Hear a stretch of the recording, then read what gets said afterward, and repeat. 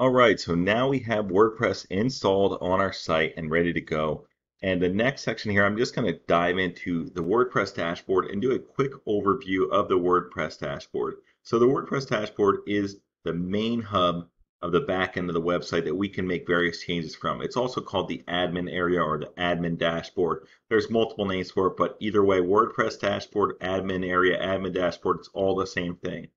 So when navigating around the dashboard area, it is best to familiarize yourself with the left sidebar menu options. Throughout this course, we'll go through each of the most important aspects of the menu on the left sidebar. So this series is basically going to just cover everything that's important over there.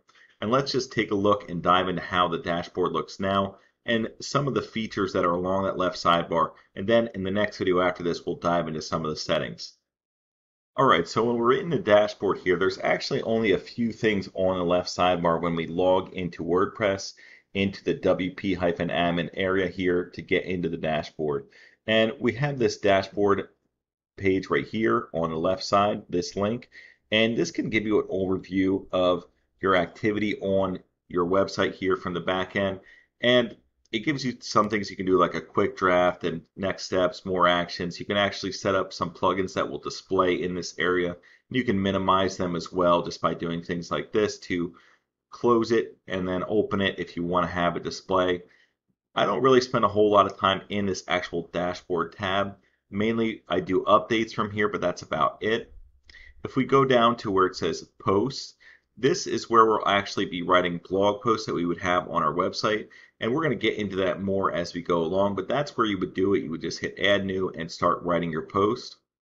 And the next section right here is media. And in media is where we could upload different things like pictures, videos, and sound content as well, as far as that goes. And we can go down here to pages. This is where you would set up the pages that you would want to display on your website. If we go over here right now, there's not any pages displaying in the top, and we can change our theme, which I'll get into here shortly, and display a whole different look for the site very easily and change everything as far as the pages and the look go. So if we go down here, this would be the comments section where you can manage comments, you can approve, see which ones are pending, which ones are spam, you can trash or delete them.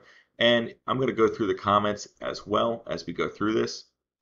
Here we have the appearance section, and the appearance is where you set your theme. So right now our theme looks like this. If we wanted to change it, we can just go to activate on this one, this 2017 theme.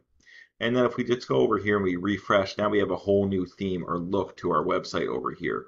So it's really easy to change your theme as you go through and start to learn WordPress. There's also some other important things in the customization area. There's going to be a lot of things that you can do under appearance. Widgets are another important one. There's menus, header, and the theme editor, which I'm not going to get into within this course here or this series here, but I do want you to know that's where you'd be able to edit code as far as that goes. So if we move along down here, we have plugins, and plugins, as I said earlier, are kind of like your smartphone apps. They give your website more power, and you can install plugins in here by clicking add new. And I'm going to go through some good plugins to have. The ones that they actually showed, like Loganizer and Elementor, those are some good plugins. And I'm going to go into some of the good plugins that you might want to have on your website and how to install them and activate them and get started with them. And next we have users. I'm going to cover how you can actually change user levels and give people different levels of authorization to make changes on your website. We're going to go through that as we go through this course here. And then we have tools down here. I'm not going to cover too much with the tools except maybe the import and export. And down here we have settings, and there's a few different things within the settings area here that we can change, such as the permalinks is probably the most important one, which I will also get into. The reading also has an important section.